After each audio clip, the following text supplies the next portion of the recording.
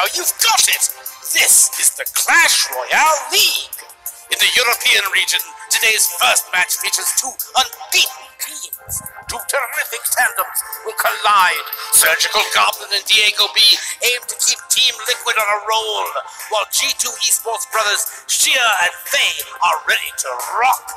Gentlemen, let's do this! Hello and welcome to Clash Royale League. I'm Rich Slayton. Joining me is Paul and Verum Todkill to bring you the second week of competition in the European region. We've already seen some amazing games in Europe, and today we finally get to see the last of our amazing octet of talent here as Dignitas is joining us in the CRL. All those teams looking to get the best possible records, the top 4 at the end of the season go to our playoffs. The winner of that represents Europe at the World Finals. And of course, you can catch all the action right here on the Clash Royale League Esports YouTube channel. Be sure to hit that subscribe button, catch all the action, or head over to esports.clashroyale.com or the new Esports tab in-game. Today we have two teams looking to extend their perfect records. G2 Esports versus Team Liquid. Ooh, two powerhouse rosters here.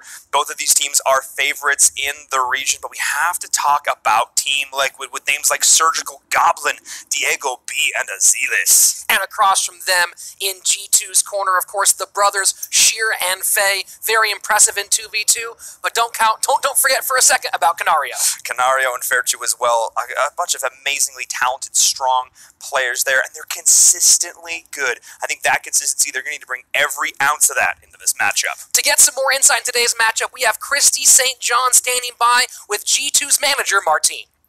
Thanks, guys. Martine, G2 and Team Liquid are both coming off of sweeping victories. How do you feel going into the match?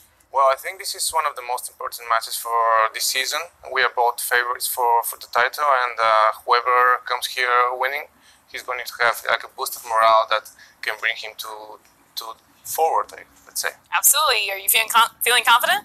Yeah, we actually feel very, very confident, even too much maybe. I hope everything goes great, and I hope we don't even need to go to King of the Hill, but we play against 3 people from the top 5 in the world, so it's not going to be easy. Exactly. I mean, when you got at this level, it's never going to be easy, and you have to be on your game. Are you? Yeah, I mean, we showed it against SK, and I think that people are going to like what G2 has to bring for this match as well. Absolutely. I'm excited to see it. Back to you guys. Thanks, Christy. We'll bring you these games in just a couple of minutes, but first, let's take a moment and review our format. As always, we start off with the 2v2.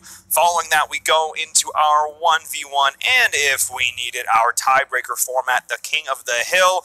Of course, each of these individual sets will have their own, specific bans, and those bans will only be relevant to that particular match. Of course, we won't know King of the Hill lineups unless it becomes necessary, but right now the teams are preparing for their 2v2 and 1v1. Let's listen in inside the war room.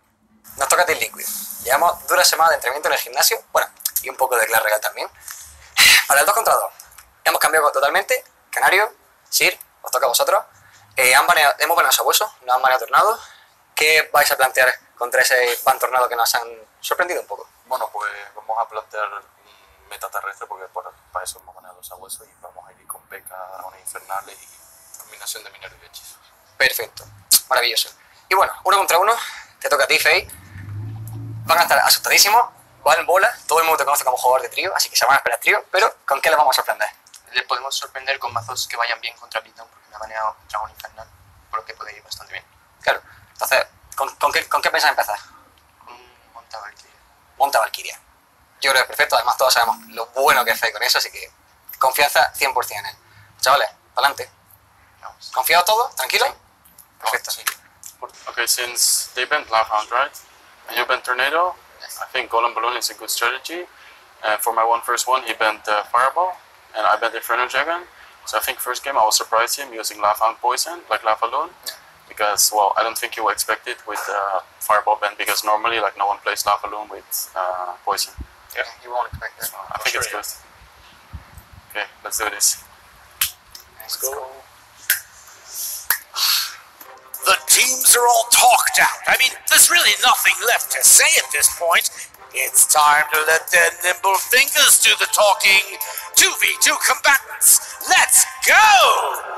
We're about to begin the first set of this matchup between G2 and Team Liquid.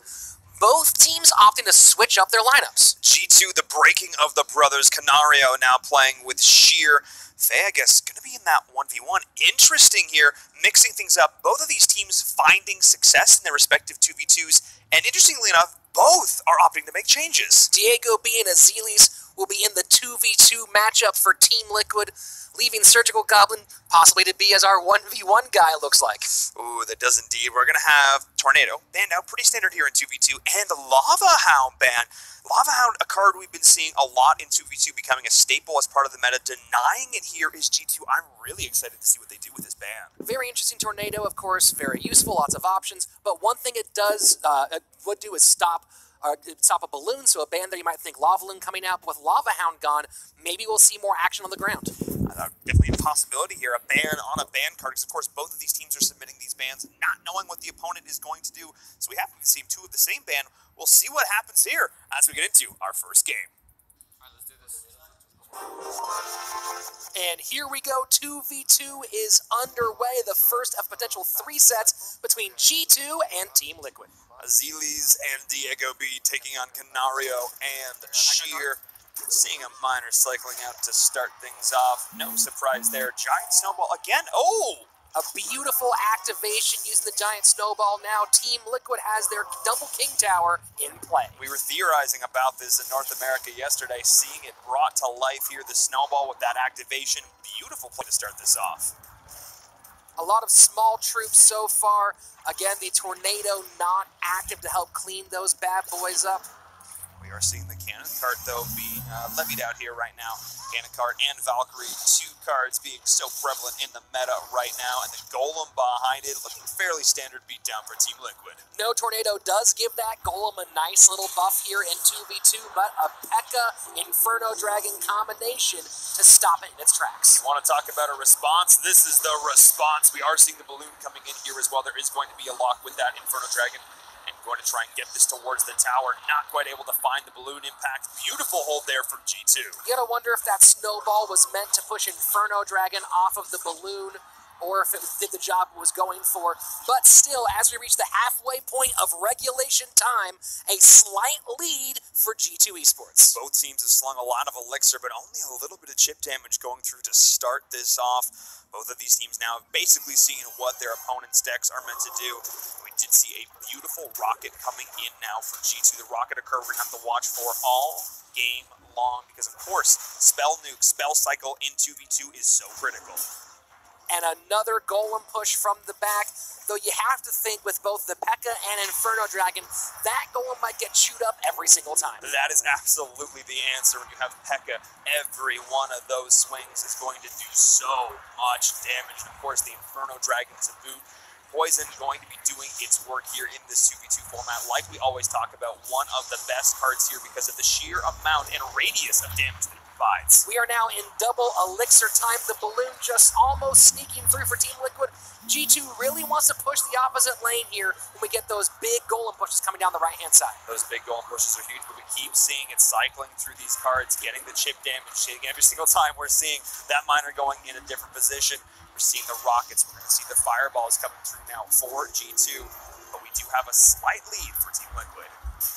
And again, we cannot gather up those troops to rocket them together using the Tornado as it is banned, but still G2 doing a good job defending so far. The Poison, though, now, really nice placement on the P.E.K.K.A. and the Inferno Dragon and the tower. That Team Liquid Poison, absolutely huge, getting all the key targets here as well. This balloon getting oh so low. It will not connect, but still a lot of damage finding its way home to the tower of G2 Esports. Now in sudden death overtime, the tower on the right-hand side of G2 really in death range.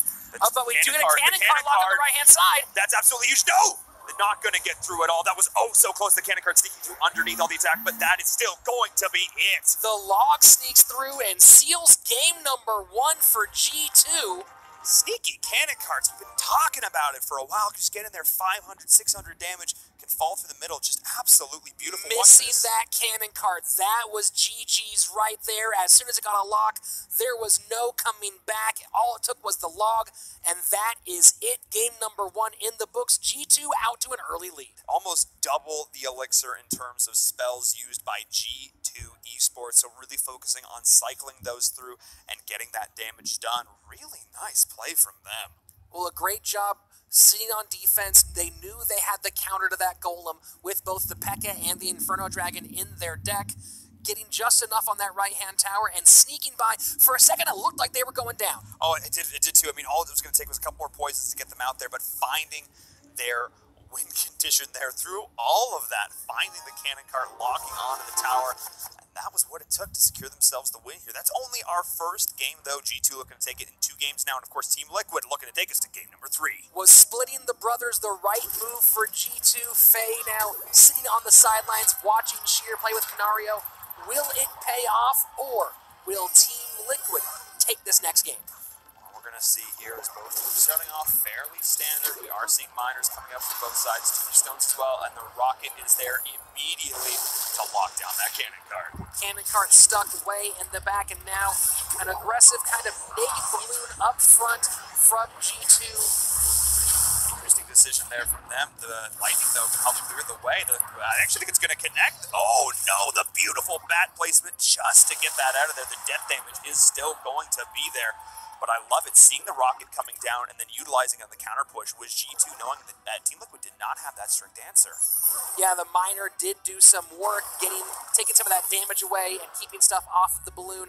You know, I doubt you're going to see a lot more troops behind the tower coming from Team Liquid now that the rocket is out there. But here we see the Royal Giant way and back, and there comes the P.E.K.K.A. and Inferno Dragon, who will make quick work. Oh, but wait! Here's the Giant Skeleton stopping things right at the bridge. Oh, wait, there's more. Giant Skeleton is there, immediately getting ripped to shreds. The bomb, though, is going to do its work in return, but a beautiful hold the push now coming in from G2 Esports and so solid, and there is the rocket return. The answer is there. Shutting it down, Team Liquid.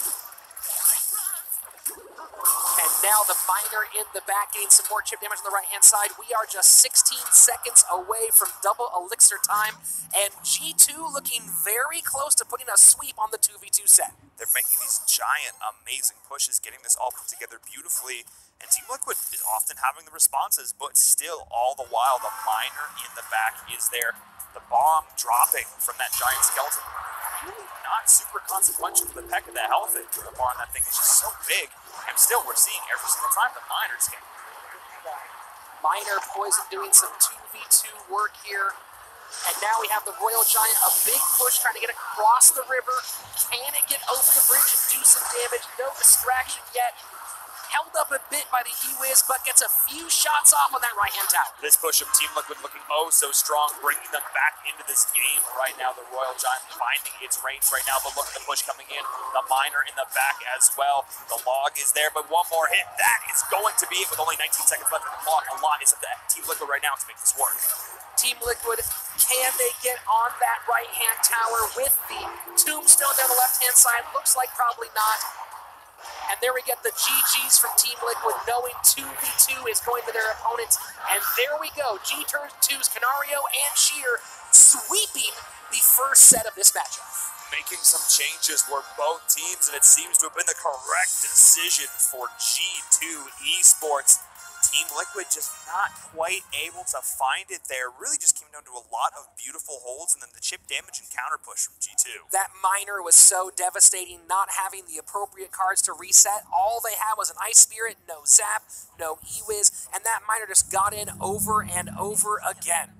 Slowly just wearing down your opponents, guys. It's you know, it's a marathon, not a sprint here, where G2 really showing us that in this matchup, staying calm, knowing exactly what they needed to do. Every single time the Team Liquid tried to mount a push, we saw the answer. The P.E.K.K.A. was there. The Inferno Dragon was there. That was exactly what they needed to do, to take that in a convincing fashion 2-0. G2 out to an early lead in this match, but 1v1 is on its way. And look, you're up against Azealis and Diego B. You're like, we got through that, great, but look who you have to face up next. It's Surgical Goblin. The 1v1 set is at hand. One player repping each team. All alone under the lights. You can almost hear the crickets. No pressure, guys. Just do your thing. Let's battle in the arena. 1v1 on its way. Faye making his debut in the one-on-one matchups. Faye no longer playing with his brother in the 2v2, going up against Surgical Goblin of Team Liquid. If you've watched Clash on YouTube, you've probably seen this guy's face. He's going to show up here and prove why he is one of the best players in the game. Faye has been ranked #1 on the global ladder, as has Surgical Goblin. Both of them, let's look at their ban cards. We see the Inferno Dragon and Fireball coming out. Inferno Dragon, of course, a great counter to most standard beatdown decks. Fireball, one of those tried and true classic response to them's Royal Hogs. 1v1 about to happen now. Interesting note here, you see Surgical Goblin being put in the 1v1, a little switch up here. Canario, who played in 2v2 a moment ago, did beat him a few months back in a tournament. You wonder if Surge got asked for the switch to get some revenge, and then not knowing the lineup, here he is against Faye instead. Interesting because, oh man, some stories from last week as well tying in, but you know what, let's just get into this game here, Rich. It's game #1 of the 1v1. Remember, Fireball and Inferno Dragon off the board. Surgical Goblin of Team Liquid at the top of your screen. At the bottom is G2's Faye. So last week, Pomp, I believe, was banned up against, in the 1v1 here, they make some of these bans going into this, and Faye, traditionally known as one of those amazing three musketeer players. I wonder if in the past people were thinking like, oh, you know, was it potentially Faye going to be in that 1v1? No, he ended up playing with his brother, but here, this time around, he is in the 1v1, going up against Surge. That's a tall order. Surgical Goblin, so far, just getting the poison down. The Royal Ghost gets all the way through. So frustrating in that ghost form. Just slides all the way in towards the tower. Getting a few key hits there, and as you can see, you know, in that 2v2, taking it was G2 now. It is all up to Surgical Goblin of Team Liquid to stop the sweep right now. The Ram is coming through here. Going to be cleaned up relatively easily by that minion there, or those minions, I should say. But now we're seeing a fairly standard, I expect Bandit coming out here as well for G2, or potentially not with the Royal Ghost, just an E-Wiz Bridge Stam deck with that Ram. Surge talked about that Lava Hound coming out, the Lava decks against the ban of Inferno Dragon, very nice. But now we have the Bridge Spam coming from Faye, and that does pretty well against Lava decks. Not a lot of ground answers for Surgical Goblin right now. Not a whole lot of ground answers, but this Lava Hound is going to be marching on through, or flapping on through, I should say. True Lava Loop now coming in from Surgical Goblin. Looking to connect onto this tower. How is Faye going to answer this? The Flying Machine down a little late, though. Big damage here, and the poison will also clear the way a bit. I don't think we'll see the balloon get on the King Tower, but maybe some death damage here. Death damage is going to connect. The E-Wiz is here, but just giving up that tower was Faye, realizing just didn't have the answer to deal with this. It's going to be tough to deal with all of that HP in the air. Now that we are in double elixir time, though, maybe Faye can find the split push that he needs. He'll need to get both, of course, of these Princess Towers down in time. And Surge can just play defense from here on out, but I'm not sure that's exactly what he's going to do. Surge with the lead as we get closer to the end of regulation. His right-hand tower, though, in danger down to 704. Faye committed super hard on that right-hand tower push and just had nothing to respond to the Lava Loon with. And we are seeing the Flying Machine getting cleaned up here as well. You need to have that. The Zappies, everything to deal with this, because watch the push that's going to be mounted here by Surge. Of course, he needs to also respond to the massive push that Faye's put together. But a nice use of the Tombstone, getting that Ram to distract away from the tower, but it will not be enough. Surgical Goblin's right-hand tower goes down, and now it's Faye with the slight lead as we enter into sudden death overtime. Going into sudden death, Faye finds the answer, knocking down that Princess Tower, and now the bridge spam continues here. The Ram marching on down the lane. Beautiful position, though, on the Tombstone to clean that up or close it down. Barbarian not even going to get a single hit. The Team Liquid standout doing a good job with defense so far, but again, not a lot to work with against the bridge spam. But can he sneak in a shot on the tower before there can be a defense mounted by G2's Faye? So much lightning flying around, and there it is. We are going to get the connection there. The death of the Lava Hound actually pushing that balloon right on in range, fairly even so far for both sides. Players trading blows back and forth right now, but the P.E.K.K.A. is marching down the lane. A huge P.E.K.K.A., although easily distractible, but there sneaks in the Royal Ghost in the pocket. It looks like this might be a tower going down, but a great distraction with the Valkyrie, played by Surgical Goblin. That Valkyrie was absolutely massive, cleaning both up the P.E.K.K.A and the Royal Ghost. That was exactly what he needed to do. However, this is still a fairly good position for Faye. If they can just keep up the pressure right now, that's exactly what he needs to do. The P.E.K.K.A's going to do exactly that. It's all about composure right now. Yes, you want to steal the win, but who can keep their head on straight and not make a mistake with things so tight here, as we now have just 2 minutes left in our sudden death overtime. Experience is going to play a huge factor here, Rich. You absolutely nailed it. Keeping calm, cool, and composed under pressure is going to be exactly what both of these players need to be doing. Long, not really getting the maximum value there. They wanted to time that out with the death of that tombstone there, so maybe a slight misplay from Faye. A very difficult spot, though, for Surgical Goblin with that bridge spam. Has to keep himself on it, has to keep himself playing defense, and still try to find a way to mount an offensive push on the right-hand side. And those Zappies still, maybe the Valkyrie will take care of the balloon. Nope, not going to get through. Still, we are neck and neck here with just 1 minute remaining. Beautiful hold from Faye, trying to drop all the damage in the pocket with Surge, but not able to get it right now, and slowly wearing down this left-hand tower. War of Attrition, Barbarian will land one hit here, and at this point, every hit matters with 53 seconds remaining. And it's the Royal Ghost making a run, the Valkyrie getting a distraction. Faye had an opportunity to close this thing out earlier. Will that come back to bite him here in the closing seconds of this 1v1 game? Needing 2 more poisons to cycle through this right now. Surge needs to try and make something happen himself while also playing defense. This is going to be a very tight race. Faye's in a great position. There's the flying machine. The flying machine in the pocket does its job. Faye taking the first game off of Surgical Goblin and now putting G2 just 1 win away from closing out Team Liquid. What an absolutely fantastic game right there. I mean, really, it just came down to the holds from Faye were big. I mean, sure, he lost that 1 tower on the overcommittal, but from there on then, he realized exactly what he was dealing with and was just able to keep up the pressure. The way he's utilizing those Zappies, the E-Wiz, just shutting down the push from Surge, that was absolutely massive. I mean, when Surge was forced to use his Tombstone there in a position where he didn't want to, put him out of cycle, put him off his pace, and it came back to bite him. And here we are, the stats. A little faster cycle for Surgical Goblin, but a little slower on the elixir usage, and that might have been the difference. Of course, you just mentioned that Tombstone being played when he didn't want it, and there we go. Faye, the Spaniard, just 1 win away from sealing this victory for G2 Esports. And a lot of people coming into this thought, Team Liquid a favorite, one of those teams to watch, but G2 is saying, look, we're also currently undefeated. We want to keep that streak alive, but if there's anybody who is going to rally, to come back, to take us to game number 3, it's going to be Surgical Goblin.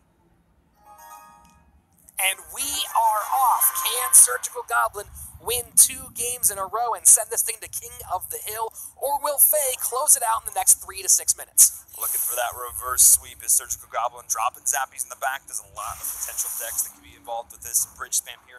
Dropping Zappies in the back is always such a great play because it opens up so many options. At some point, Faye's going to have to respond, and when he does, this allows Surge to pull out some great counterplay, or just, drop a poison. Interesting play so far from Faye. Could potentially see a 3M and the Royal Hogs here. So, the question is, are we seeing that Royal Hog Cannon card combination? Or is this going to be that 3M deck we've seen here a couple times? It definitely could be either. I mean, knowing Faye, it's probably going to be leaning towards the 3M. We will see if that makes an appearance. As Hogs coming out now from both sides. Of course, Fireball is banned here, so we're not going to be seeing one of the strict counters to these Hogs. The other, of course, being Valkyrie. Valkyrie getting across the bridge. The Zappies, though, stopping her in her tracks.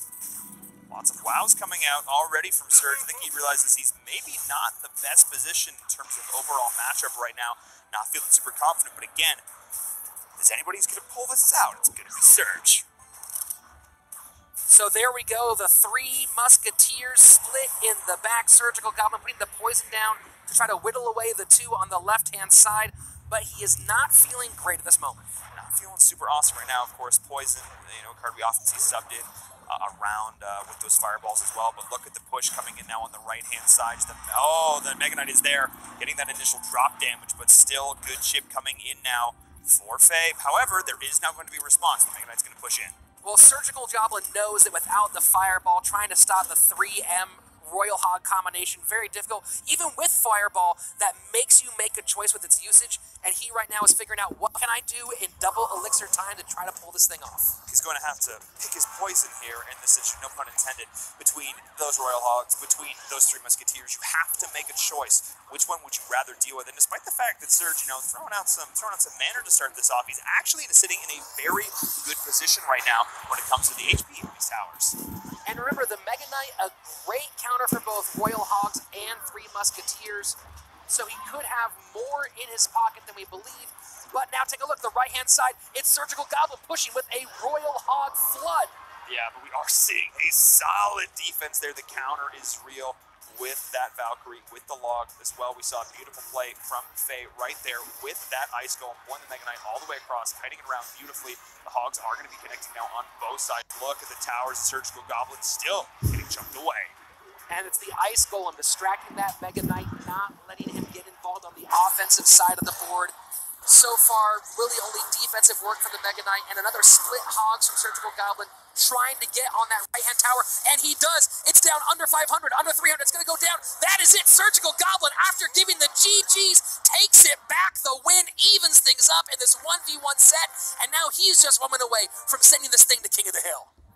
We now see Surgical Goblin calling good game. And it was a good game. It truly was. Going into this, making him look like, I don't have the answers here. But that Mega Knight having such a great job countering out those Hogs. Yeah, you see Valkyrie. Yeah, you have Hunter. But that Mega Knight, every time it drops from the sky off the top rope, doing work. Well, here's the question: could those crying emojis, could the our emotes and the GGs, could that have been some gamesmanship? Knowing he had the MK, was he trying to bait Faye into getting over aggressive and playing that wonderful counter card?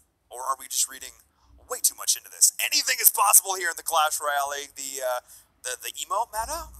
Low-key emote meta we're seeing coming out right now as both teams are discussing strategy, discussing how they want to do this. We've seen how much these deck matchups matter in these situations, how you're able to mind game your opponent, think you're going to play something else, and then pulling out potentially the counter here. So, well, it might be the other way around too, is maybe that the moment he saw what the deck was, he saw that he had MK and he was GG in the opposite direction going, look, you don't know what I have, but I know what I have and I feel really bad for you.